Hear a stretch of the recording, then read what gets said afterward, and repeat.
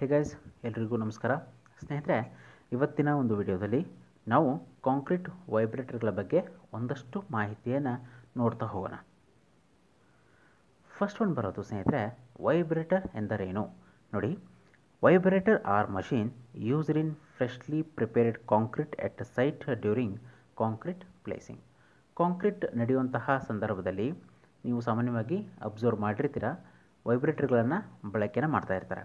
ಹಾಗಾದರೆ ಆ ವೈಬ್ರೇಟರ್ಗಳ ಬಳಸುವ ಉದ್ದೇಶವೇನು, ಅದರ ಅಡ್ವಾಂಟೇಜಸ್ ಏನು, ಡಿಸಡ್ವಾಂಟೇಜಸ್ ಏನು, ಅದರ ಪರ್ಪಸ್ ಏನು ಮತ್ತು ಅದರ ಟೈಪ್ಸ್ ಏನು, ಸೊ ಇವೆಲ್ಲ ಮಾಹಿತಿಯನ್ನು ಇವತ್ತಿನ ಒಂದು ವಿಡಿಯೋದಲ್ಲಿ ನೋಡ್ತಾ ಹೋಗೋಣ. ಹಾಗಾದರೆ ವೈಬ್ರೇಟರ್ಗಳಲ್ಲಿ ಬೇರೆ ಬೇರೆ ವಿಧಗಳಲ್ಲಿ ನಮಗೆ ಸಿಗುತ್ತಾ ಅಂತ ಪ್ರಶ್ನೆ ಆದರೆ ಖಂಡಿತ ಸಿಗುತ್ತೆ.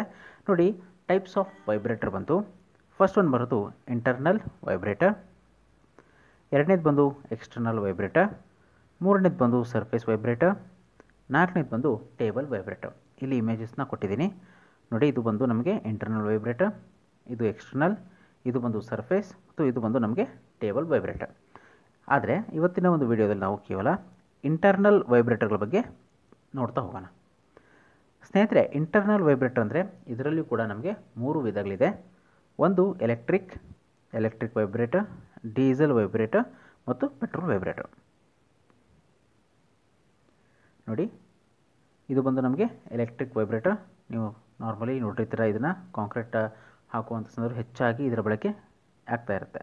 ಇದು ಬಂದು ನಮಗೆ ಡೀಸೆಲ್ ವೈಬ್ರೇಟರ್, ಇದು ಬಂದು ನಮಗೆ ಪೆಟ್ರೋಲ್ ವೈಬ್ರೇಟರ್. ಸೊ ಹಾಗಾದರೆ ಪರ್ಪಸ್ ಏನು, ಪರ್ಪಸ್ ಆಫ್ ವೈಬ್ರೇಟರ್ ಏನಕ್ಕೆ ಮಾಡಬೇಕು, ಅದರ ಉದ್ದೇಶ ಏನು, ವೈಬ್ರೇಟರ್ಗಳ ಬಳಕೆಯ ಉದ್ದೇಶವೇನು ಅಂತ ನೋಡ್ತಾ ಹೋದರೆ, ವೈಬ್ರೇಟರ್ಸ್ R use to remove air words present in the ಕಾಂಕ್ರೀಟ್ನ ಹಾಕುವಂಥ ಸಂದರ್ಭದಲ್ಲಿ ನೋಡಿ, ಅದರ ಒಳಗಡೆ ಏರ್ ಇರುತ್ತೆ ಸ್ನೇಹಿತರೆ, ಕಾಂಕ್ರೀಟ್ನಲ್ಲಿ ಏರ್ ಇರುತ್ತೆ.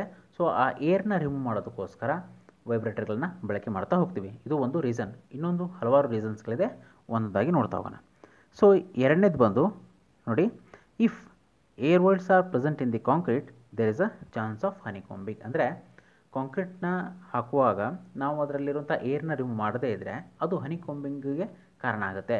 ಹಾಗಾದರೆ ಹನಿಕಾಂಬಿಂಗ್ ಅಂದರೆ ಏನು ಅನ್ನೋದನ್ನು ನಾವು ನೆಕ್ಸ್ಟ್ ಸ್ಲೈಡಲ್ಲಿ ಕೂಡ ನೋಡ್ತಾ ಹೋಗ್ತೀವಿ. ನೆಕ್ಸ್ಟ್ ಒಂದು ಬರೋದು vibrator helps to compact the concrete. S ನೋಡಿ, ಕಾಂಕ್ರೀಟು ಕಾಂಪ್ಯಾಕ್ಟ್ ಆಗಲಿಕ್ಕೆ ಮತ್ತು ನೀಟಾಗಿ ಸೆಟಲ್ ಡೌನ್ ಆಗಲಿಕ್ಕೆ ವೈಬ್ರೇಟರ್ಗಳು ತುಂಬಾ ಮುಖ್ಯವಾಗ್ತವೆ. ನೆಕ್ಸ್ಟ್ ಪಾಯಿಂಟ್ ಬಂದು vibrator helps to make a good bond between rods. ನೋಡಿ, ಕಾಂಕ್ರೀಟು ಮತ್ತು ರಾಡ್ಸುಗಳ ನಡುವೆ ಒಂದು ಒಳ್ಳೆಯ ಬಾಂಡನ್ನ ಈ ಒಂದು ವೈಬ್ರೇಟರ್ಗಳು ಕ್ರಿಯೇಟ್ ಮಾಡುತ್ತೆ. ನೋಡಿ, after vibration concrete surface become smooth and well compact. ನೋಡಿ, ವೈಬ್ರೇಟರ್ ಮಾಡಿರುವಂತಹ ಒಂದು ಸ್ಟ್ರಕ್ಚರು ಮತ್ತು ವೈಬ್ರೇಟರ್ ಮಾಡದೇ ಇರುವಂತಹ ಸ್ಟ್ರಕ್ಚರ್ನ ನೀವು ಹೋಲಿಕೆ ಮಾಡ್ತಾ ಹೋದರೆ ನೀವು ಬಹಳ ಸೂಕ್ಷ್ಮವಾಗಿ ಗಮನಿಸ್ತೀರಿ. ವೈಬ್ರೇಟರ್ ಮಾಡಿರುವಂತಹ ಕಾಂಕ್ರೀಟ್ನ ಔಟರ್ ಸರ್ಫೇಸ್ ಏನಿದೆ ಅದು ಸ್ಮೂತಾಗಿ ಬಂದಿರುತ್ತೆ ಮತ್ತು ಬಹಳ ನೀಟಾಗಿ ಕಾಂಪ್ಯಾಕ್ಟಾಗಿ ಕೂಡ ಆಗಿರುತ್ತೆ. ಓಕೆ, ನಂತರ life of concrete structure increase. ಅಂದರೆ ವೈಬ್ರೇಟರ್ಗಳನ್ನ ಯೂಸ್ ಮಾಡಿರುವಂತಹ ಸ್ಟ್ರಕ್ಚರ್ಗಳಿದೆ, ಅದರ ಲೈಫ್ ಕೂಡ ಜಾಸ್ತಿ ಇರುತ್ತೆ. Next one concrete compaction done by ವೈಬ್ರೇಟರ್ಸ್. S, ಕಾಂಕ್ರೀಟ್ನ compaction ಮಾಡೋದು ವೈಬ್ರೇಟರ್ಗಳು. ಸೊ ಇಲ್ಲಿ ಬಂದು ಅಡ್ವಾಂಟೇಜಸ್ ನೋಡ್ತಾ ಹೋಗೋಣ. ನೋಡಿ, density of the concrete increase. ಸ್ನೇಹಿತರೆ, ವೈಬ್ರೇಟರ್ಗಳನ್ನ ಬಳಕೆ ಮಾಡೋದ್ರಿಂದ ಏನಾಗುತ್ತೆ, ಕಾಂಕ್ರೀಟ್ನ ಡೆನ್ಸಿಟಿ ಜಾಸ್ತಿ ಆಗುತ್ತೆ ಮತ್ತು strength of the concrete also increase. ಕಾಂಕ್ರೀಟ್ನ strength ಕೂಡ ಜಾಸ್ತಿ ಆಗುತ್ತೆ. Air bubbles in the concrete which is decrease the density of the concrete. ಕಾಂಕ್ರೀಟ್ನಲ್ಲಿರುವಂತಹ air ಬಬಲ್ಸ್ನ remove ಮಾಡದೇ ಇದ್ದರೆ ಅಥವಾ ಕಾಂಕ್ರೀಟ್ನಲ್ಲಿ ಏರ್ ಬಬಲ್ಗಳು ಪ್ರೆಸೆಂಟ್ ಇತ್ತು ಅಂದರೆ ಅದೇನು ಮಾಡುತ್ತೆ, ಕಾಂಕ್ರೀಟ್ನ ಡೆನ್ಸಿಟಿಯನ್ನು ಕಡಿಮೆ ಮಾಡ್ತಾ ಬರುತ್ತೆ. Okay, so vibrating helps to bring those air bubble to the surface where they escape.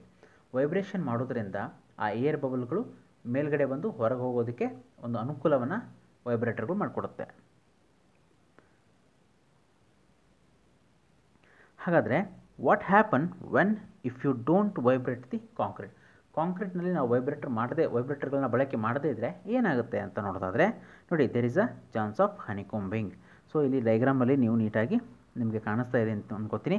ಇದು ವೈಬ್ರೇಟರ್ ಮಾಡದೇ ಇರುವಂತಹ ಒಂದು ಸ್ಟ್ರಕ್ಚರ್ ಆಗಿದೆ ಸ್ನೇಹಿತರೆ.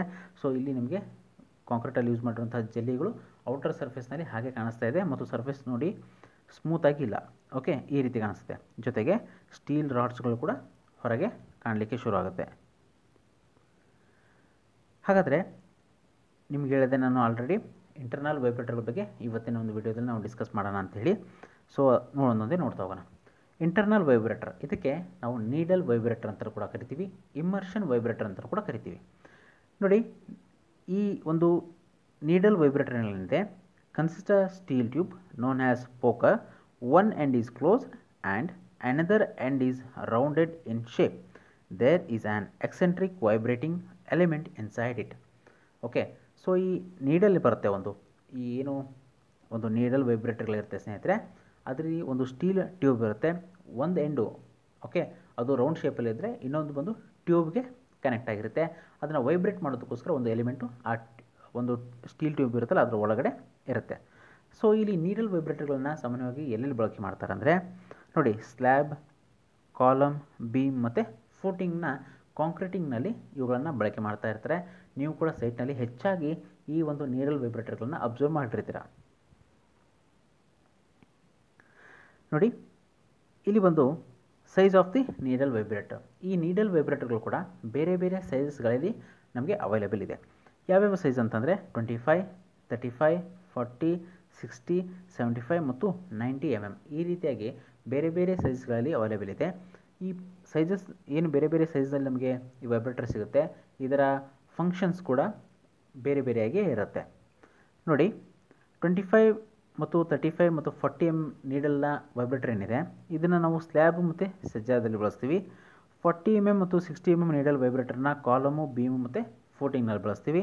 60 mm 90 mm ವೈಬ್ರೇಟರ್ಗಳನ್ನು ನಾವು ಹೆವಿ ಫೂಟಿಂಗ್ ಇದ್ದಾಗ ಬಳಸ್ತೀವಿ. ಇಲ್ಲಿ ನಾವು ಒಂದು ಇಂಪಾರ್ಟೆಂಟ್ ನೋಟ್ ಏನಂದರೆ, ಸಾಮಾನ್ಯವಾಗಿ ಎಲ್ಲ ರೆಸಿಡೆನ್ಷಿಯಲ್ ಬಿಲ್ಡಿಂಗ್ಗಳಲ್ಲಿ ಕೂಡ 40 mm ವೈಬ್ರೇಟರ್ಗಳನ್ನೇ ಹೆಚ್ಚಾಗಿ ಬಳಕೆ ಮಾಡೋದನ್ನು ನೀವು ನೋಡ್ತಾ ಇರ್ತೀರ. ಹಾಗಾದರೆ ನೆಕ್ಸ್ಟ್ ಪಾಯಿಂಟು ಸ್ನೇಹಿತರೆ, what should be the vibration timing. ಹಾಗಾದರೆ ನಾವು ಕಾಂಕ್ರೀಟ್ನಲ್ಲಿ ಆ ಒಂದು ನೀಡಲ್ ವೈಬ್ರೇಟರ್ನ ಇಮ್ಮರ್ಷನ್ ಮಾಡಿದಾಗ, ಅಂದರೆ ಮುಳುಗಿಸಿದಾಗ, ಅದು ಎಷ್ಟೊತ್ತು ನಾವು ಅದರಲ್ಲಿ ಕಾಂಕ್ರೀಟಲ್ಲಿ ಮುಳುಗಿಸೇ ಇರಬೇಕು ಅಂತ ನಿಮ್ಮೊಂದು ಪ್ರಶ್ನೆ ಕಾಡ್ತಾ ಇರುತ್ತೆ. ನೋಡಿ, the ideal timing per immersion at a particular point is 5 seconds to 10 seconds. ಅಂದರೆ 5 ರಿಂದ 10 ಸೆಕೆಂಡ್ಗಳ ಕಾಲ ನಾವು ಕಾಂಕ್ರೀಟ್ನಲ್ಲಿ ಅದು ಮುಳುಗಿರಬೇಕು. Okay, immersion timing mainly depend upon the type of structure and water cement ratio. So ಆ ನೀಡಲ್ ವೈಬ್ರೇಟರ್ಗಳನ್ನು ನಾವು ಎಷ್ಟೊತ್ತು ಕಾಂಕ್ರೀಟ್ನಲ್ಲಿ ಮುಗಿಸಿರಬೇಕು ಅಂತಂತಂದರೆ, ಅದು ಮೇನ್ಲಿ ಡಿಪೆಂಡ್ ಆಗಿರೋದು ನಮ್ಮ ಯಾವ ರೀತಿಯ ಸ್ಟ್ರಕ್ಚರ್ ಇದೆ ಮತ್ತು ಅದರಲ್ಲಿ ನಾವು ಯೂಸ್ ಮಾಡಿರೋಂತಹ ಕಾಂಕ್ರೀಟ್ನಲ್ಲಿ ಯೂಸ್ ಮಾಡಿರೋಂತಹ ಒಂದು ವಾಟರ್ ಸಿಮೆಂಟ್ ರೇಷೋ ಏನಿದೆ ಅನ್ನೋದ್ರ ಮೇಲೆ ಅದು ಡಿಪೆಂಡ್ ಆಗಿರುತ್ತೆ. ನೆಕ್ಸ್ಟ್ ಒನ್ನು ಇಲ್ಲಿ ಬಹಳ ಇಂಪಾರ್ಟೆಂಟ್ ಪಾಯಿಂಟ್ ಇದೆ. We should not vibrate the concrete for more than 15 seconds at a same position because to prevent segregation and bleeding. Okay, ಒಂದು ಪರ್ಟಿಕ್ಯುಲರ್ ಪಾಯಿಂಟ್ನಲ್ಲಿ 15 ಸೆಕೆಂಡ್ಗಳಿಗಿಂತಲೂ ಹೆಚ್ಚಿನ ಕಾಲ ನಾವು ಒಂದೇ ಪೊಸಿಷನ್ನಲ್ಲಿ ಮತ್ತು ಒಂದೇ ಕಡೆ ವೈಬ್ರೇಟಿಂಗ್ ಮಷಿನ್ನ ನಾವು ಬಳಕೆಯನ್ನು ಮಾಡಬಾರ್ದು. ಇದರಿಂದ ಏನಾಗುತ್ತೆ, ಕಾಂಕ್ರೀಟ್ನಲ್ಲಿ ಸೆಗ್ರಿಗೇಷನ್, ಬ್ಲೀಡಿಂಗ್ ಆಗೋ ಚಾನ್ಸಸ್ ಜಾಸ್ತಿ ಇರುತ್ತೆ ಸ್ನೇಹಿತರೆ. ಹಾಗಾದರೆ ನೆಕ್ಸ್ಟ್ ಪಾಯಿಂಟ್ ಬಂದು ನಮಗೆ ರೇಡಿಯಲ್ ಡಿಸ್ಟೆನ್ಸ್ ಅಂದರೆ ಏನು. ರೇಡಿಯಲ್ ಡಿಸ್ಟೆನ್ಸ್ ಅಂತಂದರೆ ಒಂದು ನೀವು ನೋಡಿ, ಕಾಂಕ್ರೀಟ್ ನಡೀತಾ ಇದೆ, ಓಕೆ, ನೀಡಲ್ ವೈಬ್ರೇಟರ್ಗಳನ್ನ ನೀವು ಬಳಕೆ ಮಾಡಿದ್ದೀರಿ. ಹಾಗಾದರೆ ಅದರ ಒಂದು ವ್ಯಾಪ್ತಿ ಎಷ್ಟು ತನಕ ಅದು ಏರಿಯಾನ ಕವರ್ ಮಾಡುತ್ತೆ ಅಂತಂದರೆ, ನೋಡಿ, 10D to 13D. ಇಲ್ಲಿ ಡಿ ಅಂದರೆ ಡೈ ಆಫ್ ದಿ ನೀಡಲ್. ಯಾವ ನೀಡಲ್ನ ನೀವು ಬಳಕೆ ಮಾಡಿರ್ತೀರಲ್ಲ, ಯಾವ ಸೈಜ್ನ ನೀಡಲ್ ಬಳಕೆ ಮಾಡಿರ್ತೀರ, ಅದನ್ನು ಇಂಟು 10 ಅಥವಾ ಇಂಟು 13 ಮಾಡಿದಾಗ ನಿಮಗೆ ಅದರ ವ್ಯಾಪ್ತಿ ಎಷ್ಟು ತನಕ ಅದು ವೈಬ್ರೇಷನ್ ಫೀಲ್ ಆಗುತ್ತೆ ಅನ್ನೋದು ನಿಮ್ಗೆ ಗೊತ್ತಾಗುತ್ತೆ. ಸೊ ಇಲ್ಲಿ ಇನ್ನೊಂದು ಇಂಪಾರ್ಟೆಂಟ್ ನೋಟ್ ಇದೆ ನೋಡಿ, select ವೈಬ್ರೇಟರ್ಸ್ according to the type of RCC structure. ಯಾವ ರೀತಿಯ RCC ಸ್ಟ್ರಕ್ಚರ್ ಇದೆಯೋ ಅದಕ್ಕೆ ಆಧಾರದ ಮೇಲೆ ವೈಬ್ರೇಟರ್ಗಳನ್ನು ಬಳಕೆ ಮಾಡ್ತೀವಿ. Vibrator needle should not touch the ಫಾರ್ಮಾಕ್ R shuttering because to avoid gap. ವೈಬ್ರೇಟರ್ಗಳನ್ನ use ಮಾಡುವಂಥ ಸಂದರ್ಭದಲ್ಲಿ ಯಾವುದೇ ಕಾರಣಕ್ಕೂ ಆ ರಾಡ್ಸ್ಗಳಾಗಿರ್ಬೋದು ಅಥವಾ ಶಟರಿಂಗ್ ವರ್ಕ್ಗೆ ಟಚ್ ಆಗದೆ ಇರೋ ನೋಡ್ಕೊಳ್ಳಿ. ಬಿಕಾಸ್ ಆಫ್ ವೈಬ್ರೇಷನಿಂದ ಏನಾಗುತ್ತೆ, ಆ ಶಟರಿಂಗಲ್ಲಿ ಗ್ಯಾಪ್ಗಳಾಗೋ ಚಾನ್ಸಸ್ಸು ಜಾಸ್ತಿ ಇರುತ್ತೆ. ಸೊ ನೆಕ್ಸ್ಟ್ ಪಾಯಿಂಟ್ ನೋಡೋದಾದ ಸ್ನೇಹಿತರೆ, extra vibrating not good for concrete because over vibrating settle down the course aggregate at bottom and fine aggregate at the top of the structure. ನೋಡಿ, ನಿಮ್ಗೆ already ಹೇಳಿದೆ, vibrating ಅನ್ನೋದು ನಮಗೆ 5 ರಿಂದ 10 ಸೆಕೆಂಡ್ನ ಒಳಗಡೆ ಇರಬೇಕು, ಮ್ಯಾಕ್ಸಿಮಮ್ 15 seconds, ಅದಕ್ಕಿಂತ ಜಾಸ್ತಿ ಹೋಗಬಾರ್ದು. ಒಂದು ವೇಳೆ 15 ಸೆಕೆಂಡ್ಗಿಂತಲೂ ಹೆಚ್ಚಿನ ಕಾಲ ನಾವು ವೈಬ್ರೇಟಿಂಗ್ ಮಾಡ್ತಾ ಹೋದರೆ ಏನಾಗುತ್ತೆ ಸ್ನೇಹಿತರೆ, ಕಾಂಕ್ರೀಟ್ನಲ್ಲಿ ನೋಡಿ, ಇದನ್ನು ಕಾಂಕ್ರೀಟ್ ಅಂದ್ಕೊಳ್ಳೋಣ. ನಾವಿವಾಗ ವೈಬ್ರೇಟಿಂಗ್ ಮಾಡ್ತಾ ಇದ್ದೀವಿ. ಸೊ ಅವಾಗ ಏನಾಗುತ್ತೆ, ಜಾಸ್ತಿ ಓವರ್ ವೈಬ್ರೇಟಿಂಗ್ ಆಯಿತು ಅಂತಂದರೆ ಎಲ್ಲ ಕೋರ್ಸ್ ಅಗ್ರಿಗೇಟ್ಗಳು ಆ ಸ್ಟ್ರಕ್ಚರ್ನ ಬಾಟಮ್ ಬಂದು ಕೂತ್ಕೊಳ್ಳುತ್ತೆ, ಫೈನ್ ಅಗ್ರಿಗೇಟ್ ಬಂದು ನಮಗೆ ಮೇಲೆಗಡೆ ಬರುತ್ತೆ. ಸೊ ಇದು ಆಗುವಂತಹ ಚಾನ್ಸಸ್ ಜಾಸ್ತಿ ಇರುತ್ತೆ. So next one very important ನೋಡಿ, ವೈಬ್ರೇಟಿಂಗ್ ಪ್ರೊಸೀಜರ್ ಹೇಗೆ ವೈಬ್ರೇಟಿಂಗ್ ಮಾಡಬೇಕು ಅನ್ನೋದನ್ನು ನೀವು ಇಲ್ಲಿ ನೋಡ್ಕೋಬೇಕು. ನೋಡಿ, 12,000 to 17,000 ವೈಬ್ರೇಷನ್ ಪರ್ ಮಿನಿಟ್, ಒಂದು ನಿಮಿಷಕ್ಕೆ ಆ ವೈಬ್ರೇಷನ್ ಏನು ಬರುತ್ತೆ ನಮಗೆ 12,000ರಿಂದ 17,000 ತನಕ ನಮಗೆ ಒಂದು ವೈಬ್ರೇಷನ್ ಬರ್ತಾ ಇರುತ್ತೆ.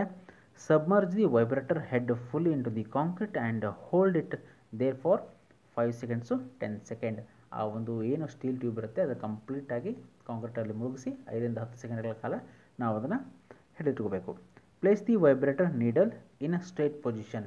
ಸೊ ವೈಬ್ರೇಟರ್ ನೀಡಲ್ಗಳನ್ನ ನಾವು ಪ್ಲೇಸ್ ಮಾಡುವಾಗಲೂ ಕೂಡ ನೀಟಾಗಿ ಸ್ಟ್ರೇಟ್ ಫಾರ್ವರ್ಡಾಗಿ ನಾವು ಅದನ್ನ ಪ್ಲೇಸ್ ಮಾಡಬೇಕು. ಓಕೆ, ಡಯಾಗ್ರಾಮಲ್ಲಿ ಕೂಡ ನೀವು ನೋಡ್ತಾ ಇದ್ದೀರಾ. So immerse the vibrator into concrete at interval of not more than 600 mm R 8D to 10D power. ಅಂದರೆ ಒಂದು ಸಲ ಒಂದು ಪೊಸಿಷನ್ನಲ್ಲಿ ಒಂದು ಪಾಯಿಂಟ್ನಲ್ಲಿ ಕಾಂಕ್ರೀಟ್ನ ಹಾಕಿದಾದ್ಮೇಲೆ ಒಂದು 600 mm ನೆಕ್ಸ್ಟ್ ಪಾಯಿಂಟ್ನ ಮಾರ್ಕ್ ಮಾಡಿ ಅಲ್ಲಿ ವೈಬ್ರೇಟರ್ಗಳನ್ನು ಬಳಕೆಯನ್ನು ಮಾಡಬೇಕು.